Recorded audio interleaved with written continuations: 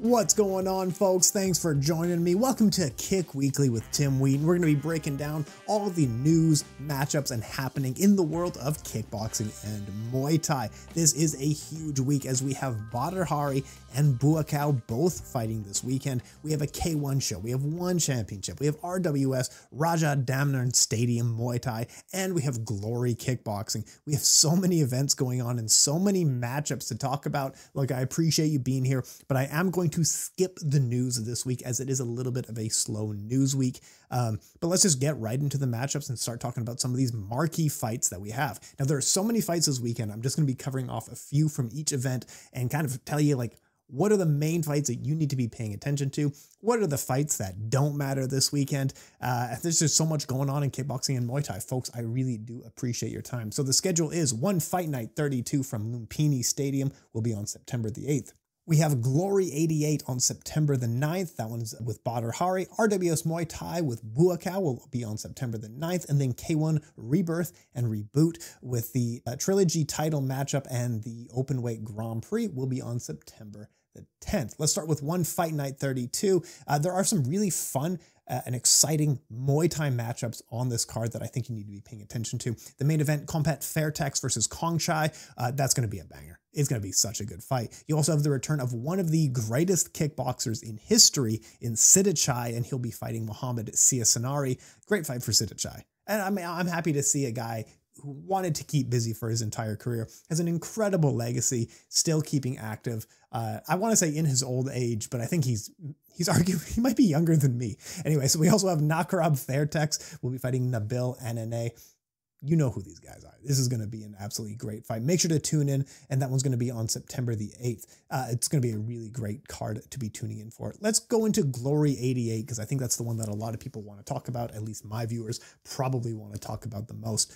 It will be headlined by Badr versus James McSweeney. It will also have the women's super bantamweight title between Tiffany Van Soest and Sarah Moussaddak. This will be a rematch from earlier this year. This is also going to be Tiffany Van Soest's last career fight, as she is 34 turning 35, and she says, I'm ready to call it a career. Badr is a kickboxing legend. This guy competed in the golden age of K-1 kickboxing. He had fought the who's who. He has fought the best. He has fought everyone from Remy Bonjasky to Semi Schilt to Rico Verhoeven. He has fought absolutely everyone. And I've done some articles on him in the past that's to talk about where he ranks in all time. And Badr is always a study on, so in books and movies and other things like this, we have the concept of, do you separate the art from the artist? So for example, Roman Polanski just had a movie come out in the last few weeks. In the past, people were happy to separate his movies from his personality. Now people aren't so happy to do that. They don't separate the art from the artist. Same with J.K. Rowling. How much do you separate her work from her personality? And Badr seems like a study in that as well. How much do you separate a person's personal life or controversies from the action in the ring? Does that influence how much he ranks in a greatest of all time? And with all of these discussions, when we talk about separating the art from the artist, there isn't a right answer. There isn't a correct answer. It is absolutely up to you on how much something outside the ring really influences someone. Badr came on the scene as a very young man. He was preordained to be one of the all-time greats. His coaches had talked about how amazing this guy was, and he fought like a whirlwind. He fought like a thunderstorm. He was just something else when he got in there. He was so violent and so direct and so aggressive that very quickly, even in his first few matchups in K-1, it was clear that this guy was going to be a powerhouse to watch out for. And now, over 20 years, he has always been that powerhouse. His more recent career, over the last few years, since 2016, has put, and again, this is a question of how much does a bad late career affect someone's greatest of all time status? And again, that's completely up to you.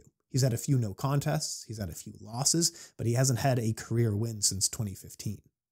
How much does that affect how you view his greatest of all time? There's not a right answer here. Everyone's greatest of all time list is going to look different. And I think the most important factor with Badr is his legacy. He put Moroccan kickboxing on the map. He was the biggest driving force for an entire nation. Most of those ticket buyers, most of those young fighters are Moroccan. Even Sarah Moussaddak, like, she would have grown up inspired by Badr Hari. Even someone like Tijani Beztadi, no doubt he grew up watching Badr Hari. The next generation in the sport were all inspired by Badr Hari because of how much he did. So his legacy is one of the biggest in sports.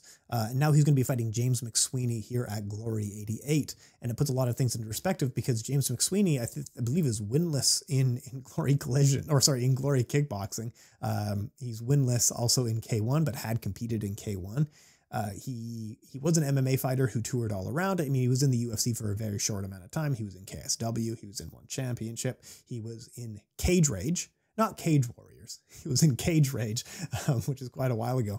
So arguably James McSweeney was in his prime during that 2010, 2008 to 2010. And Badr Hari, you could absolutely argue the same thing. He was in his prime from 2008 to 2010. So now really put it into perspective that James McSweeney is actually a pretty fair matchup for Badr Hari, as they are in the same point in their career, aren't they?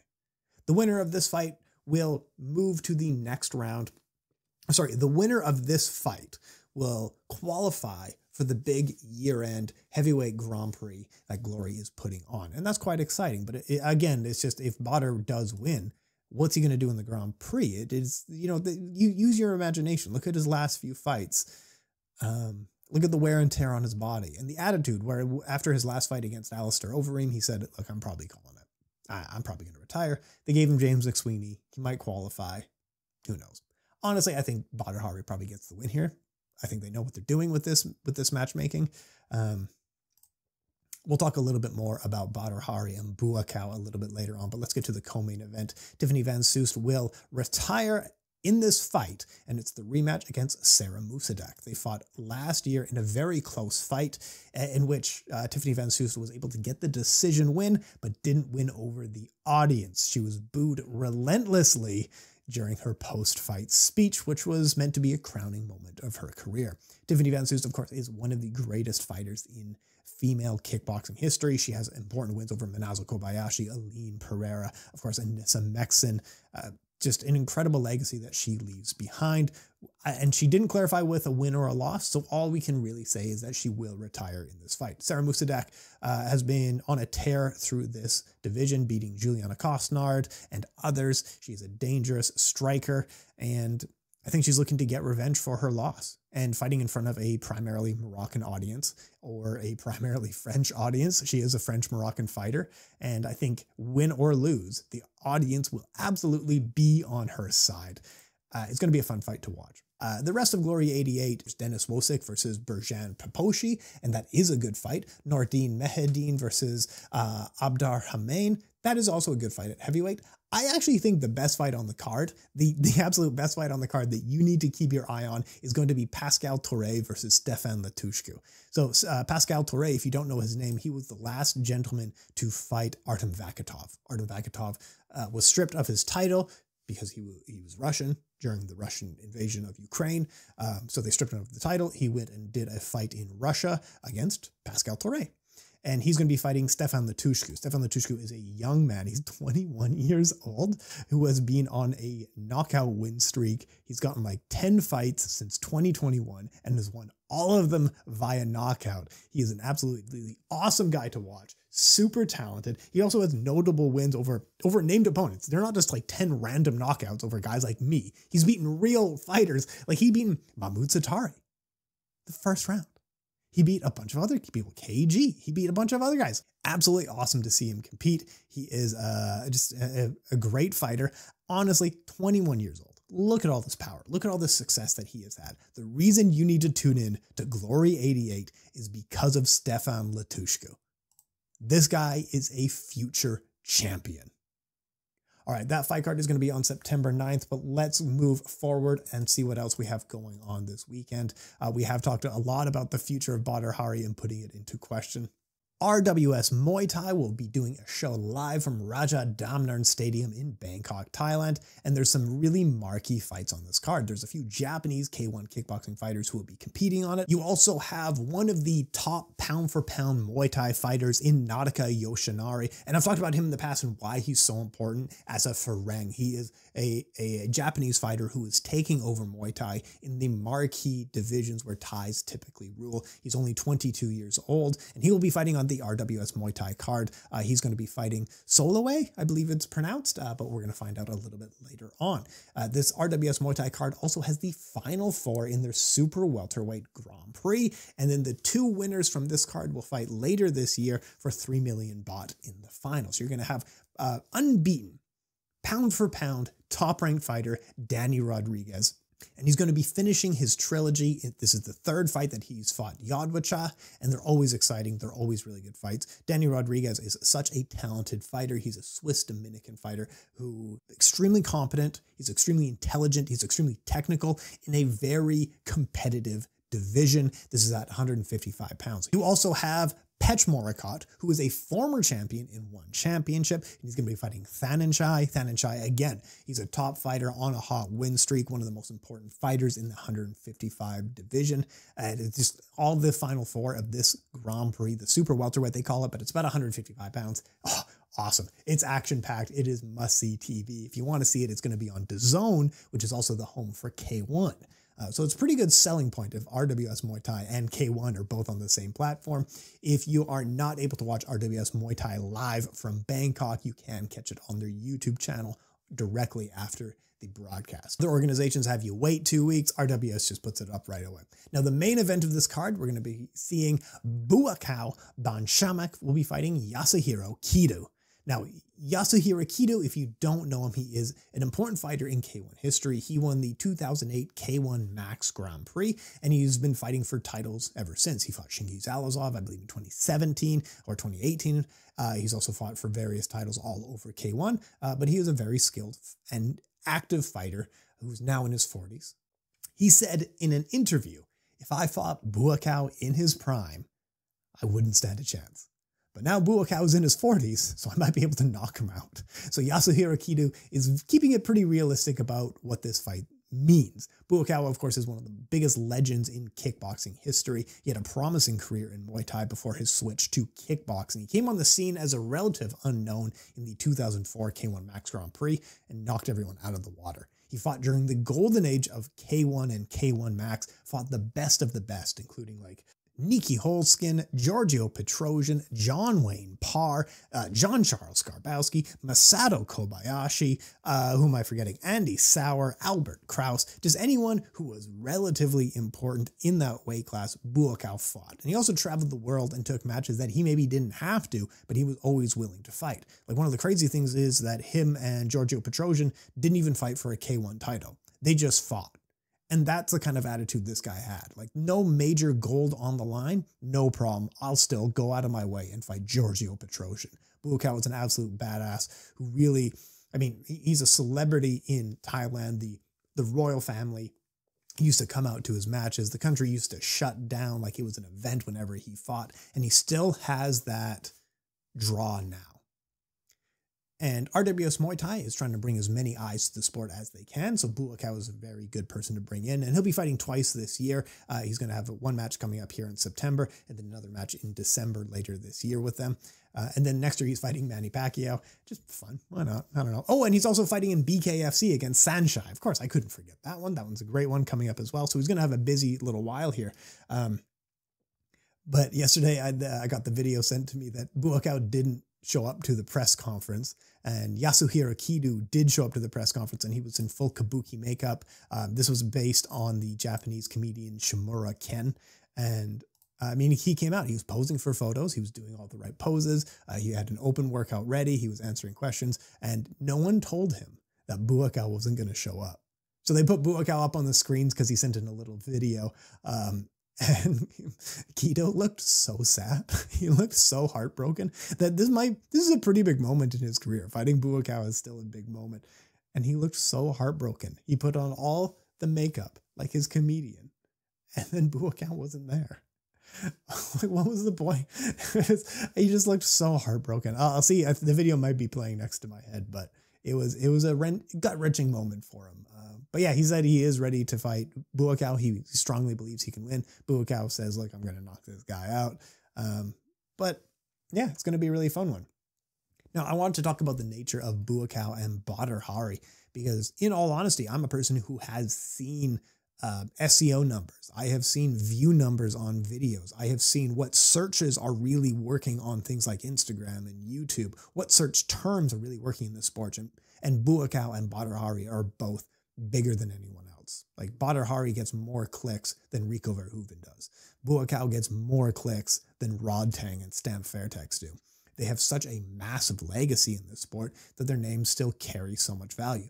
And oddly, both guys are in a very similar spot in their career fighting this weekend that honestly, we could just say it's their last fight as their legacy is so secure. Now, Badr might be fighting later. Buakaw is fighting later. That's not what I'm saying. I'm saying their legacy is secure regardless of what happens this weekend. And now let's extend that out. Let's play with that a little bit and really feel what that means. Regardless of what happens this weekend, their legacy is secure. So does their fights this weekend matter? We've created in this sport where people in their 40s can't sit back on their legacy and enjoy it because most of them don't have enough money to really retire. Like kickboxing, MMA, boxing, these are all really tough sports. Even at the very top, these are hard sports. These people aren't taking fights. I mean, they're kind of taking fights because they love it, but they're mainly taking fights because they need the money. I want to see our stars, people who built the kickboxing name for an entire nation, people who have built the kickboxing name for an entire nation. I want them to be able to sit back and enjoy what they've done without having to fight for money when their body would rather not. Both people have suffered major injuries in their career. They've gone through other major problems in their career. Like Buakaw at his height had no money. He had everything stolen by his manager and by his trainers. And because of that, he went and founded his own gym. But what an absolutely sad thing to have happened during a young man's prime. He fought the best of the best, and at the end of that, he was covered in gold and had nothing in his bank account to secure his future. And now we're seeing why he has to take 4 fights over 4 months in his 40s. Badr Hari, of course, controversies in and out of the ring here and there. Badr Hari arguably lost his prime years. We talk about 2005 to 2008 being his prime years. He may have actually lost his prime years just because he was suspended for various reasons. So we talk about his prime years being that 2008 kind of range there.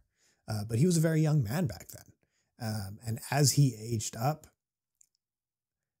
so what I would implore you to do, if you are the person who maybe clicked on this video or is watching this video or listening to me because you like Badr Hari or Buakaw, they're legends. You're looking them up. They're awesome to watch. Go watch the other stuff this weekend. There are some very important marquee matchups this weekend.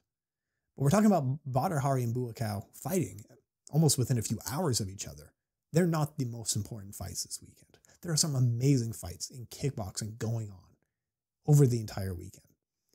It will be I promise if you watch more kickboxing, if you watch more Muay Thai, you will not regret it. Buakaw and Badr Hari inspired a lot of these young people who are now fighting this weekend. Their effects can still be felt in the people who are competing this very weekend. If you want to celebrate their legacy, enjoy their fights, and watch the fights that they helped create. Watch the sport that they helped create. Also this weekend is a K-1 ReBIRTH and ReBOOT. This is a really good fight card coming up. I believe it's on September the 10th because kickboxing might be in a spot right now where it's experiencing a small renaissance because of the match. And K-1 is really looking to push. So they're still on Abima TV, but worldwide they are on DAZN. Apparently in Japan, they're also on DAZN. They've hired a new manager. They've gotten different sponsors in. I mean, things are changing here and there. They're looking to go global. Michael Chiavello is back. That is now confirmed, I can officially say. And this K-1 ReBIRTH and ReBOOT is a callback for what they used to do during the golden era of K-1, in that they're doing an 8-man heavyweight Grand Prix in one night.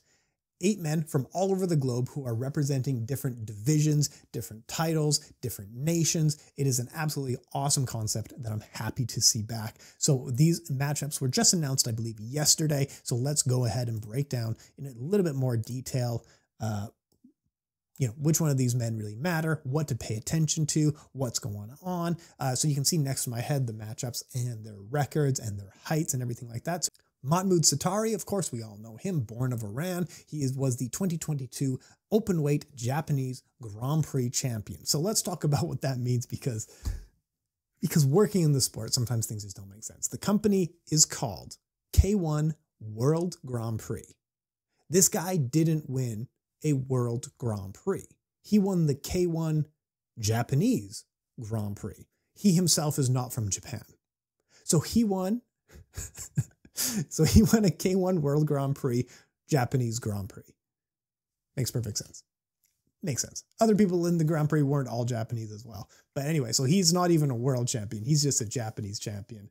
He's an Iranian fighter in a Japanese organization. Makes perfect sense. Anyway, he's probably one of the favorites to at least make the final, if not win the entire thing. And he's going to be fighting Italy's Claudio Estrate, who is known as the Grizzly. He is a European kickboxing champion and a 2-time Italian kickboxing champion. Sina Karamian, also of Iran. He is the hero of Iran, standing at 200 centimeters and 90 pounds. He is the 2018 K-1 World Grand Prix champion, and he has also defended his cruiserweight throne twice.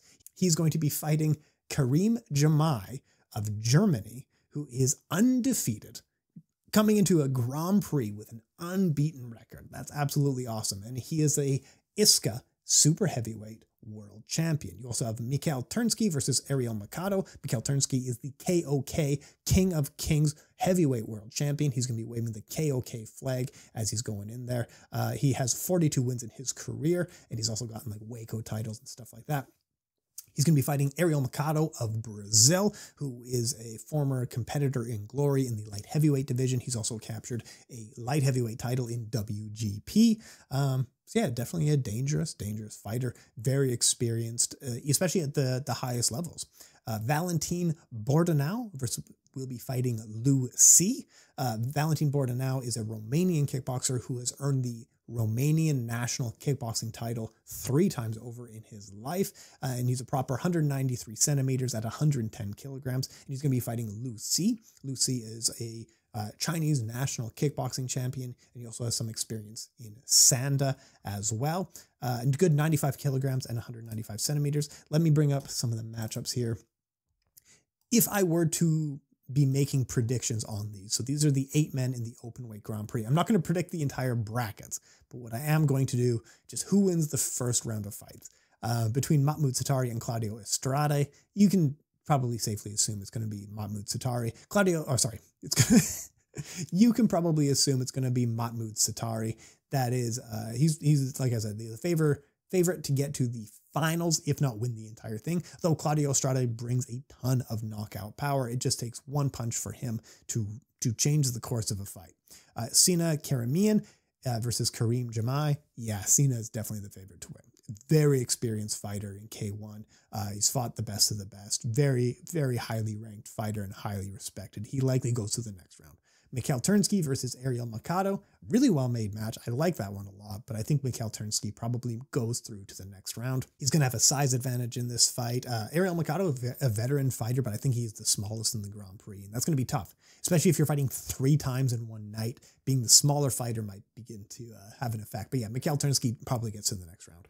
Valentin Bordianu versus Liu Ce. I mean, Liu Ce, it's tough to find a heavyweight kickboxer from China. And then they found they found someone they could, who was a national champion, but he is fairly inexperienced. I believe he has less than 10 fights in his overall career. I'm not sure what his amateur career looked like before that, but yeah, Valentin Bordianu, more experience, certainly one to keep an eye on. So likely those 4 get to move to the next round. You also have Akihiro Kaneko versus Masashi Kimura. And this is a great fight. This is the 3rd time that they're going to meet, and the super bantamweight title will be on the line in this matchup. It's about 55 kilograms. I think that's 122 pounds or so, something we're in that range. And the first time they met, it was a really great fight, and Masashi Kimura was able to walk away with a victory. He was landing he mixes high and low really well, so he'll attack body, head, body, body, head, head, head, body, and he has these really great lead hooks that he separates most of his game around. In the second fight versus Akihiro Kaneko, this was in the finals of a one-night tournament, and it seemed like Masashi Kimura's movement was almost gone because that was the third fight that he was fighting that night, and same with Akihiro Kaneko. Masashi Kimura was having success early, and a few hooks from Kaneko really changed the course of that fight, and it looked really good. But yeah, Akihiro Kaneko was able to get a decision win, but this was the 2022 K-1 Fight of the Year. The second time they fought just last year. Now they're going to have their third fight on this card, and it's expected to be another Fight of the Year type thing. And I think the reason these two really matter is it's the battle of what's your favorite memes. Masashi Kimura was a guy who fought in jorts and won when he was fighting in jorts. And since he switched to regular athletic shorts, he's had mixed success. And you know, you miss the jorts. Like, what a decision this man made. And he looked fine in them.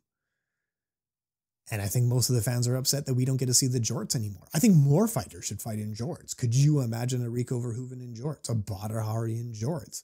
I mean, what are we doing? Like, what is even the point of the sport if we're not going to watch fight? You know, I've had enough rants for one episode.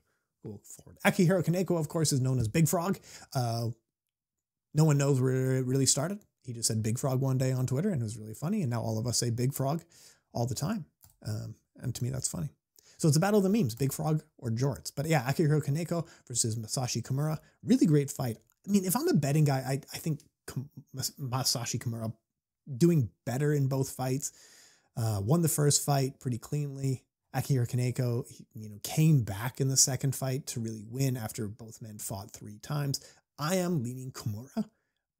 But yeah, I could be entirely wrong in this fight. It could go anyway. It's one of those fights like we were talking about last week. These guys could fight 5 times and you'd get 5 interesting different results that maybe we didn't see before. You could fight 10 times and every time the fight looks a little bit different. But know that I'm really excited. Remember we were talking about some fights here really do matter? This is one of the fights to tune in for. Akihiro Kaneko versus Masashi Kimura. I hugely appreciate your time. Thank you so much for tuning in. We're talking Buakaw and Badr Hari and RWS and Glory and all this other stuff, but thank you for joining me for Kick Weekly with Tim Wheaton. I really do appreciate it. If you have any comments or suggestions or even stuff that I got outright wrong, that's okay. If you're talking about the legacy of Buakaw and Badr Hari, hey, absolutely. Please do talk about it. Let me know. But I'm going to be back next week at the same time on Wednesday to talk about these matchups that we got this weekend. And I'm really excited to talk about them. I'm really excited for this weekend to see every single fight go down. Thanks so much for your time, folks. We'll talk to you soon.